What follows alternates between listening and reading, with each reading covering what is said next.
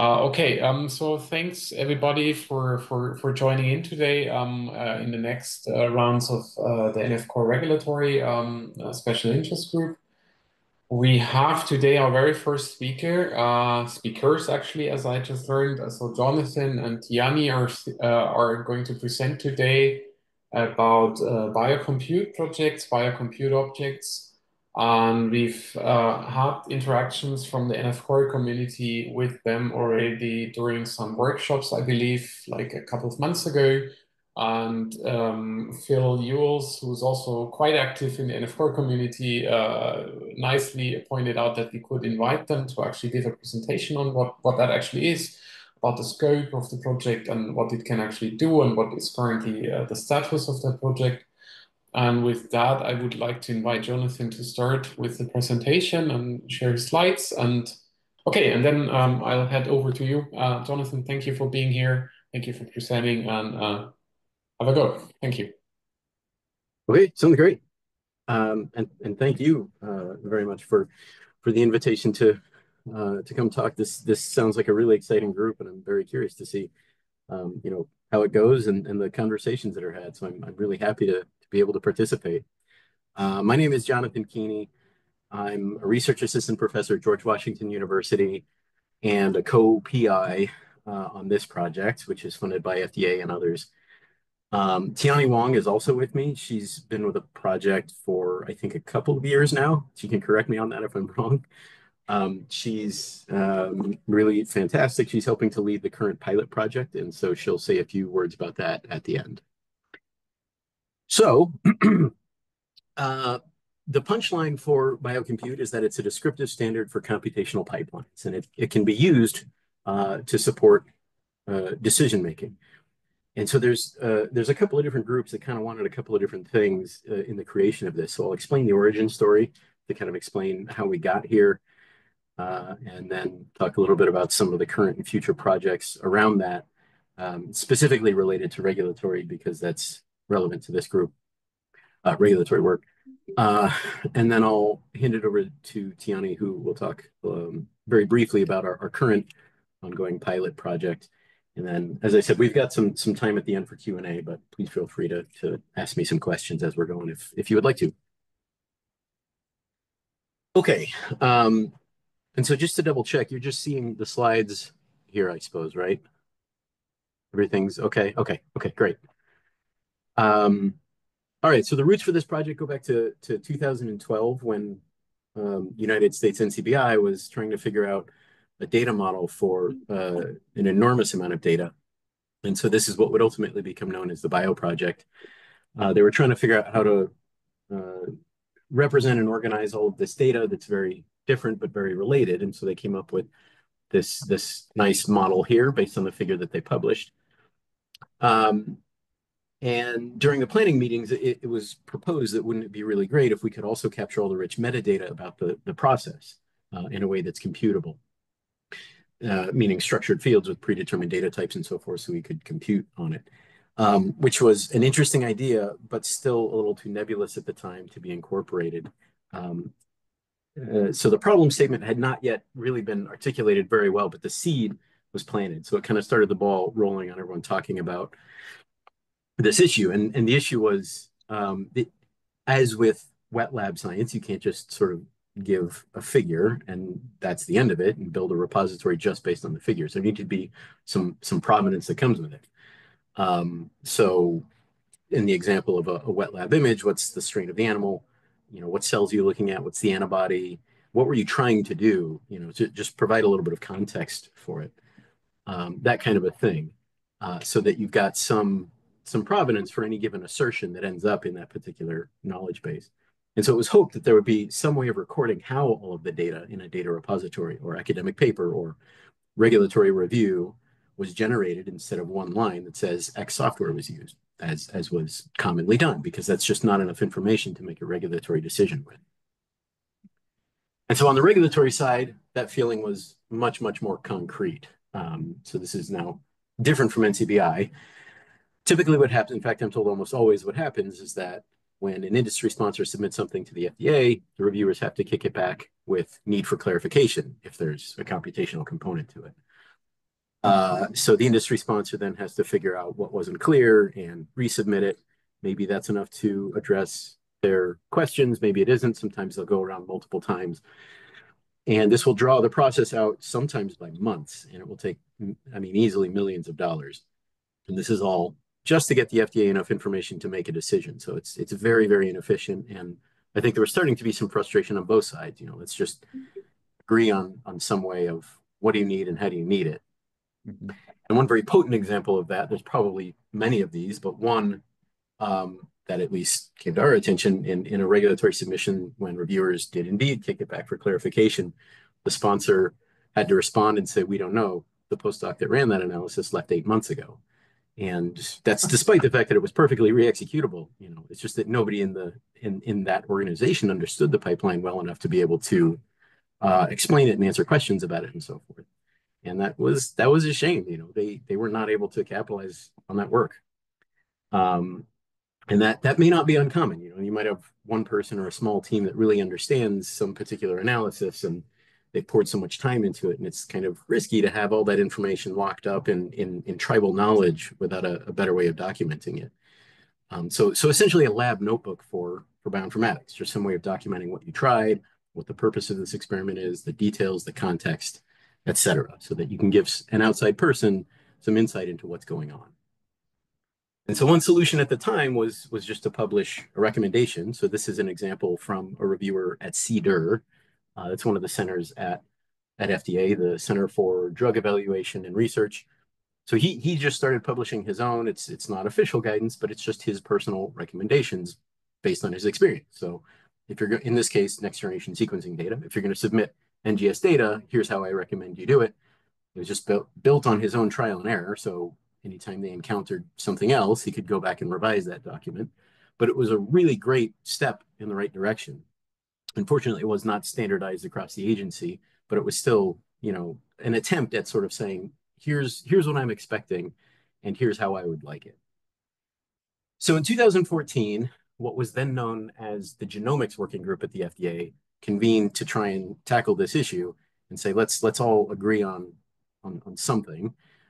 And so the result of that special session is summarized here. This was an internal document, but the four main points were that any solution should be human readable, kind of like a GenBank sequence record, machine readable so that you can compute on all of those values.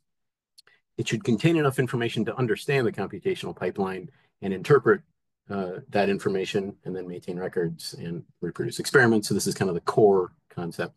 And then lastly, it should be immutable. And so that idea that was originally proposed back at NCBI in 2012, and which by now is being called BioCompute, was proposed to the FDA and it was accepted. And so off they went. There was a couple rounds of funding, a few publications, two of which are annotated on this timeline, several workshops, lots and lots of collaboration and testing.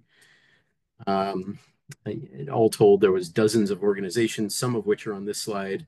Most of the private sector ones are not, but many of them are. I think we had hundreds of people by the time it finally was standardized that had in some way kind of touched the standard and made their voices heard. And so the basic idea was that we wanted something that was flexible enough to support any pipeline, but rigid enough to provide some sort of computable structure for the metadata. So we're not like mandating how a computational pipeline is carried out, but we are providing a little bit of framework for how you're going to communicate it. And we can kind of improve communication between these two groups. And then ideally something that's not overly burdensome because the idea here is to speed up communication after all. So we would like for it to be as easy to use as possible. And so the model that we ended up with after input from all those hundreds of folks is categorized into these conceptually related groups called domains. So there's 8 top-level domains. 5 of them are required, 3 of them are optional. And an instance of a workflow that conforms to this specification is called a BioCompute object, or a BCO. And so BCOs have very strong data provenance, user attribution, and descriptive metadata. So now using a BCO, you can kind of annotate your workflow and provide appropriate rationale if necessary. So the idea here is that a minimal BCO is very, very straightforward. So describe the inputs and outputs, describe the data transformation steps, describe the environment that you ran it in, who is the person that ran the analysis, and explain what you're trying to do and give some context, kind of like an abstract. So it's a very straightforward model that lets you annotate your workflow with descriptive metadata and provides computable structure for all that metadata. But it has the structure for a lot more detail. So for example, if you want to connect to other namespaces and other identifiers, or you can use JSON pointers to point to specific rows and tables, for example, you can do either of those things. It's also very extensible. So I didn't really go through these domains, but the very last one here is the extension domain. So this is a user-defined domain. As long as you provide your own schema, you can essentially extend this out to whatever, internal or external schema that you would like to. So it's also highly extensible. And our main way of pointing to data is the URI, which is very flexible. It can be a specific entry in a namespace or a good old-fashioned URL or a local file path. All of these are just fine in the URI schema. And so related to that, to be clear, no data is on board with a BCO. A BCO is more like a manifest, so it points to the specific files, meaning actual access to the data is a separate issue. So it kind of separated the BCO manifest from the data.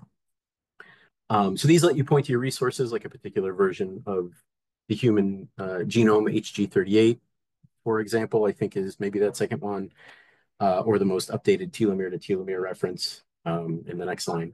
So it gives you a way to point very explicitly to your resources in a way that conforms to this specification. And so at the very beginning of 2020, it was finally standardized as IEEE 2791-2020, which is now the official name of it, but we still keep calling it BioCompute because that's a mouthful and BioCompute is much easier to say. So that's what we'll keep calling it. Because it's IEEE, it was published, it's the actual standard is paywalled, but the schema files are in an open access repository. And the URL to that's here. I can make these slides available, or you can just refer to the recording here.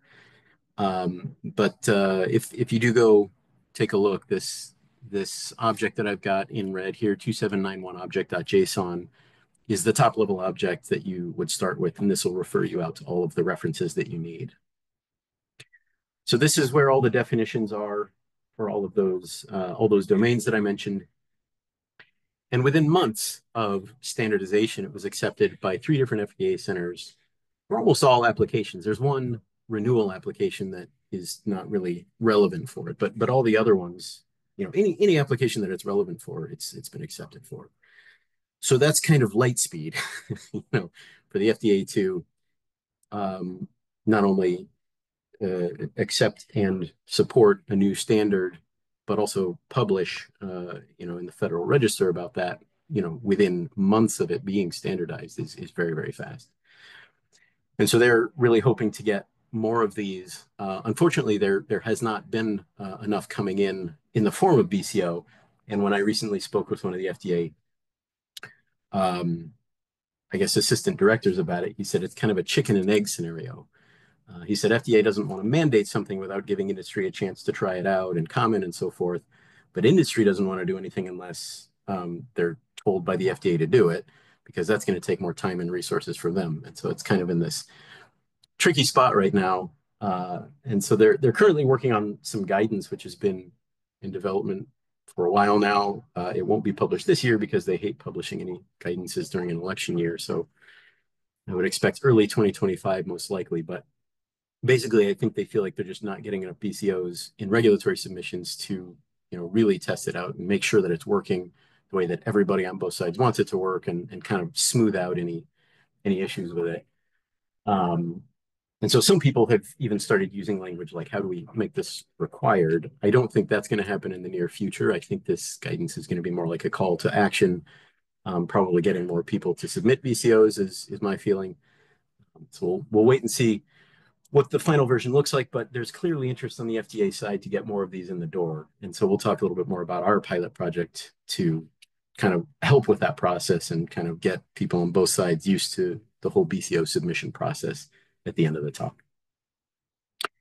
So after it was accepted by FDA, our focus kind of shifted to building out the ecosystem so that there are actually tools to work with a standard, as well as outreach events and documentation and things like that. So we're still doing some of those workshops. The keynote for this year's event was given by CBER director Peter Marks, and there was other very notable figures there as well, and lots of participation from the private sector too. So talking about our ecosystem, I would be remiss not to mention the Nextflow plugin, which I will do very briefly. This is thanks to Ben Sherman at Sakara, and this is really, really neat.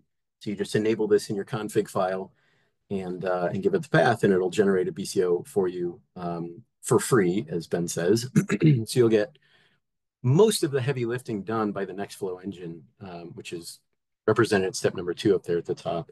And this is not just for NF core workflows. This is any Nextflow workflow.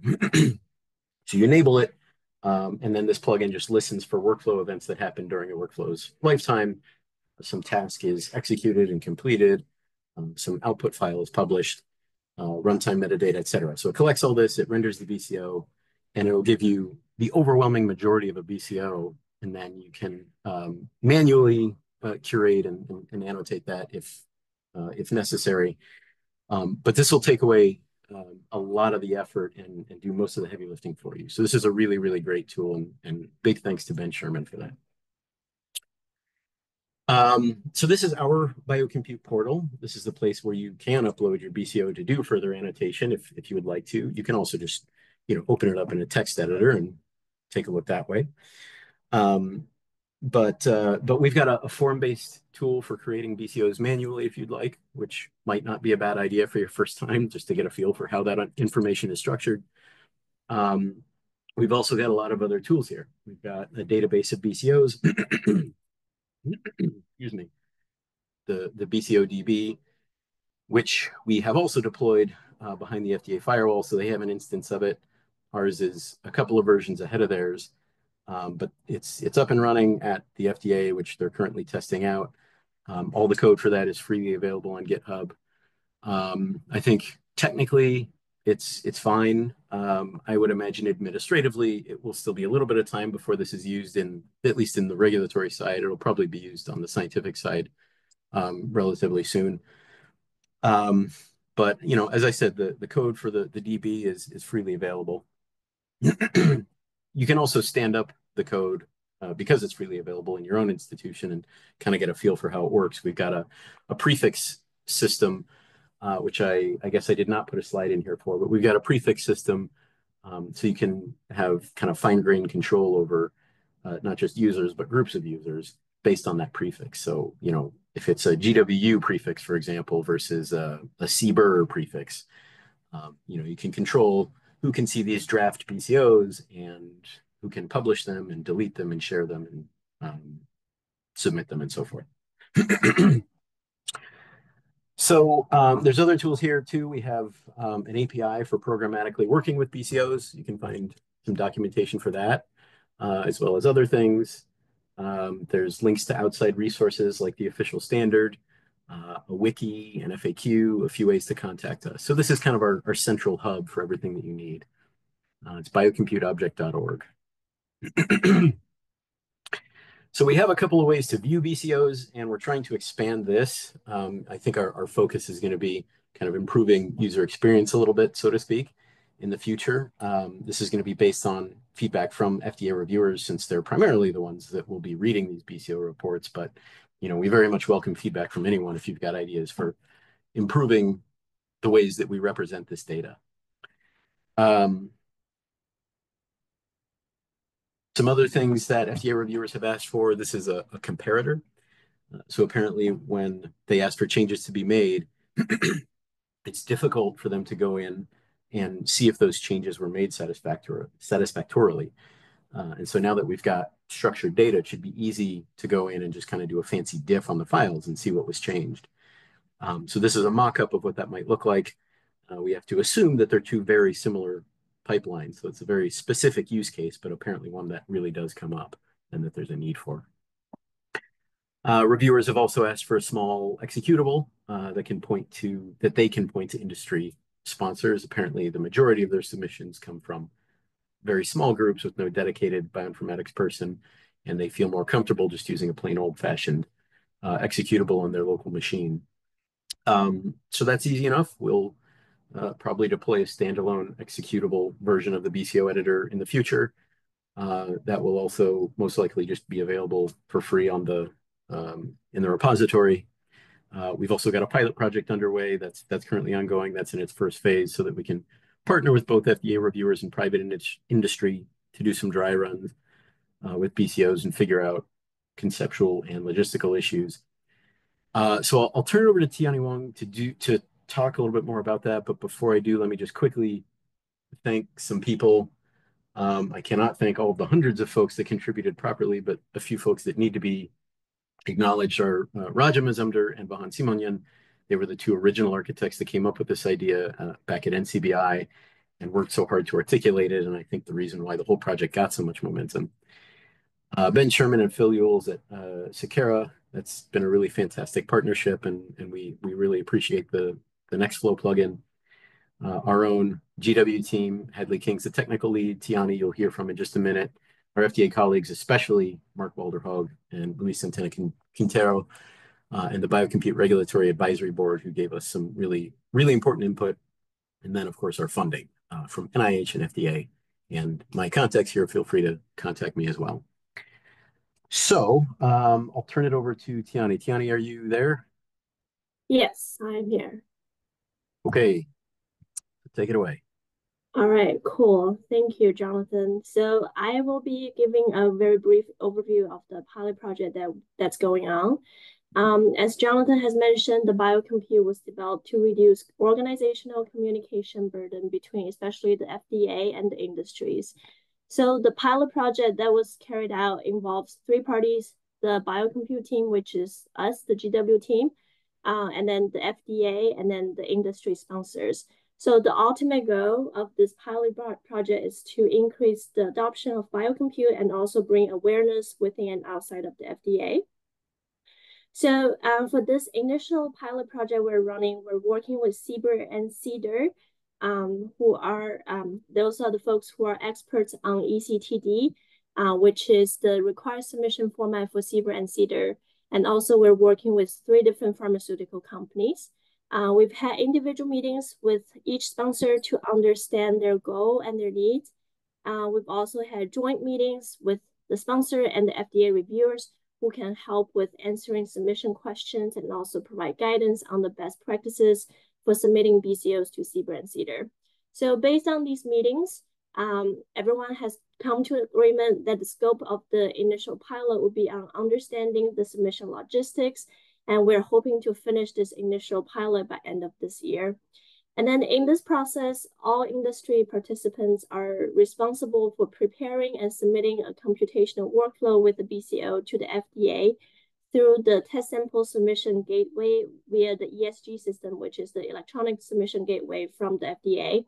And then the GW team, so the BioCompute team, will assist during the BCO preparation phase and also review BCOs before submission. And then once the BCO is submitted to the FDA folks will take over from that point and test out the BCO retrieval process and then review the BCOs with minimum training and support, and then see if they have any questions or any issues with reviewing it. So all parties will provide feedback, suggestions throughout the entire pilot project, and then the BioCompute team will document any difficulties or barriers to work with BCOs or reading BCOs and any other just general issues. And then in addition to that, groups that participate in the pilot project will also have the firsthand knowledge of submitting computational analysis and how to work with the standards of BioCompute more effectively and more efficiently. Jonathan, can you go to the next page, please? Next, yeah, thank you. So we have a wiki page of the pilot project. We have pretty much all the information on there. We also have an estimated timeline on there of the initial pilot project phase. And then we also have an FAQ page where we host all the questions about BioCompute, like general questions or how to use BioCompute. And also we have a section of how to submit BCOs to the FDA. So this section is related to the pilot project. It's being frequently updated with all the questions that have been brought up. And then we cover questions such as where the BCOs can be included in the eCTD submission, how to submit input-output files, how to submit large input-output files. There's a difference. And then what are the minimum requirements for the pilot submissions and many other things. And then by the end of this initial phase, we're hoping to have a paper written by the end of maybe this year or early next year to describe the entire process and also the difficulties, barriers we've faced, and then the potential solutions for those. So that's just a brief overview of the pilot project. If you have any questions, please let me know. And then thank you. I'll hand the stage over to Jonathon. Yeah, and so a major focus of that paper is going to be kind of like lessons learned and best practices and things like that. So it'll include conceptual content like if I've got a whole cluster of pipelines that I'm running, but they're all related, would you like for these to be represented as like one monolithic BCO or each of their own BCOs? And this is, something that we can't weigh in on. We need to get input from FDA reviewers. Logistically, how do these come in? These kinds of things. So I think that all of our collected knowledge through this experience is going to be very helpful. And then we anticipate a much bigger kind of expanded pilot project in the future, possibly multiple ones, after we just kind of get this initial experience through. I would imagine maybe kind of mid 2025, we might be able to get going with that, but that's just an estimate off the top of my head right now, so don't hold me to that. So yeah, that was a very nice explanation of the pilot project. Thank you very much, Tiani, and thanks to everyone for your attention. And we're both happy to answer questions now. Oh, and I see there are two already. Maybe Weston can actually bring them up because they're both from him. Okay. Yes, the first was the comparator tool. Is that part of the IEEE standard, or is it just sort of a separate add-on? Is it incorporated into the standard? That's a great question because it was not originally scoped to be in there. And the reason is because I think we're sort of myopically focused on our ecosystem, and we've already got validator tools built for validating against the standard. And so, frankly, it hadn't really occurred to me to include a validator that conforms to the standard to be built into that comparator. But I think it's a fantastic idea because, we'll probably want to package this comparator as its own sort of standalone thing. And it would be nice for it to also include the ability to validate against the standard. So it does not currently, to answer your question, but I think it's a fantastic idea. And given that we have not yet started building it, that we'll want to add that to the scope. I think it's a great idea. Then the other question, similar, but is the IEEE standard harmonized with how the pipelines might actually be utilized? Either a clinical study tool, like a biomarker, so 21 CFR 11, or perhaps a medical device, so harmonized with 1345. Not those two, to my knowledge. We had representatives from HL7 Fire, so we did have a little bit of input from them. It's not mentioned explicitly that we've got like a direct connection with them. Also had a representative from all of us, so their perspectives were represented in the building of the standard, but there's not an explicit connection to them. There's also it's currently being sort of harmonized with lots of other standards through a big ARPA-H project, including CDISC and many others. I'm not aware of those two. That doesn't mean that it isn't, because we've got some other folks that are experts in some other standards, but those two are not on my radar. So I think the answer to that is no. Great. Fantastic. Right. Anybody else who has a question already would like to ask something? I will very quickly just mention, though, that one of the original, I mentioned that there was a lot of different groups that want a lot of different things from it. I will just very quickly mention that one of the reasons for biocompute was to harmonize across lots of standards, and they even use this idea of like the Tower of Babel with different people just not speaking the same language. So even though it's not explicitly harmonized with those particular ones, I don't think it's going to be a heavy lift to harmonize it with those. So just to kind of add on to that. Sorry, go ahead. Sorry, I have a question. Because the project seems to be focused on the FDA, is there anything going on towards regulation in Europe? Yeah, really good question. So we had contact with I think the deputy director of ENA way back during the planning, but that person is no longer there, and I don't at the moment have any good connections with folks at ENA. We really, really would like to kind of kickstart that connection again and get that going, because we did have some really nice input from our European counterparts. But at the moment, unfortunately, we don't. So, I think if there are folks in the European ecosystem that are interested in kind of seeing some joint effort happen at the ENA that would like to have a conversation with us, we'd be very open to doing that. As I said, we'd really like to get that conversation going again.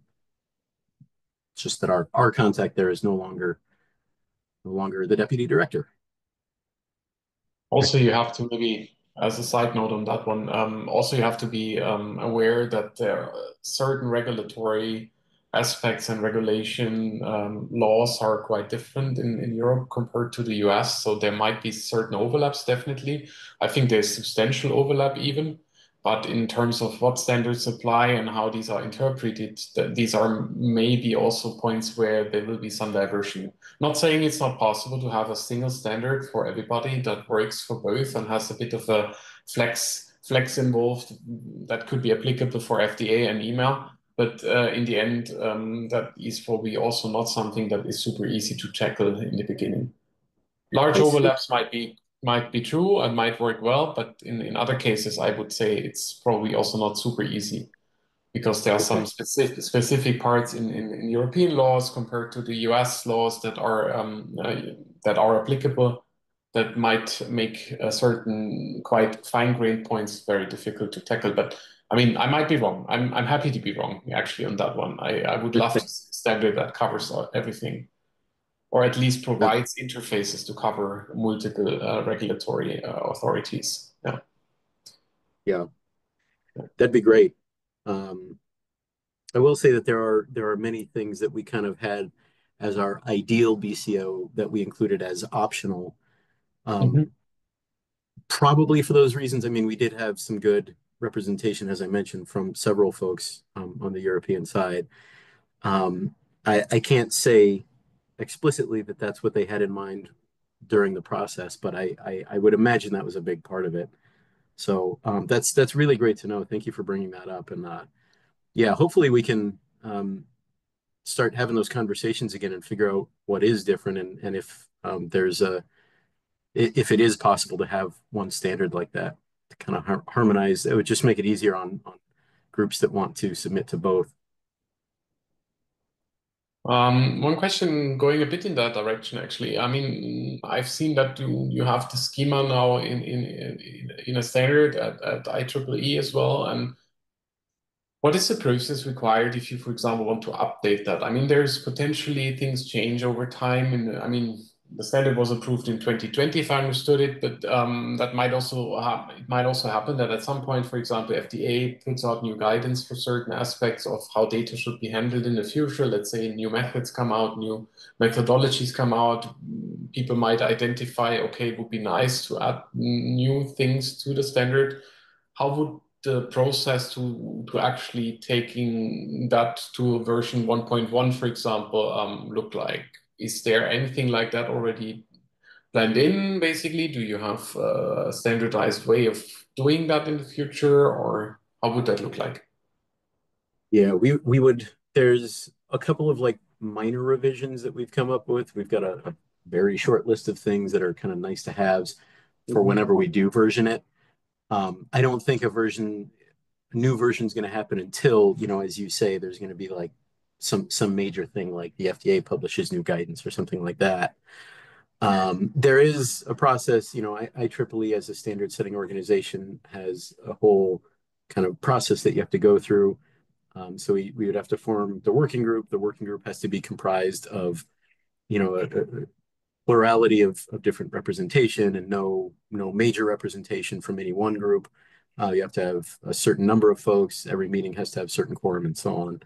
So these standard development organizations, or SDOs as they're called, have fairly stringent criteria for setting a standard, which is what the FDA looks for when you're setting a standard.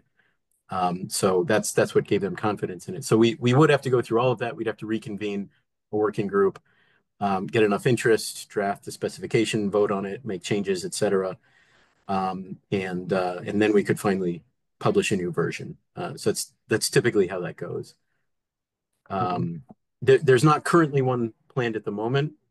As I say, the couple of things that we've identified are very small. They're sort of nice to haves. And frankly, they're mostly useful in the academic side of things where we use them anyway. So I don't know that there's going to be much of a demand on the pharma side.